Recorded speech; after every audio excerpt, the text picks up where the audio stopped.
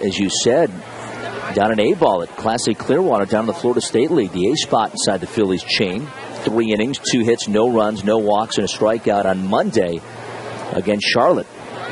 1-1 is swung at a high drive, deep left. Pointer back, looking up, and this one is gone.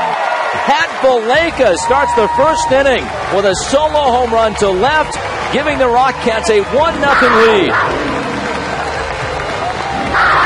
Way to start the game. The Cats got after with 2 homers in the first inning a night ago. One of the reasons Pat is hitting leadoff is he's on a tear. He now has 14 hits in his last 44 at-bats as he gets welcome from the Rockcats dugout. Pat Valaika with his 5th home run of the season.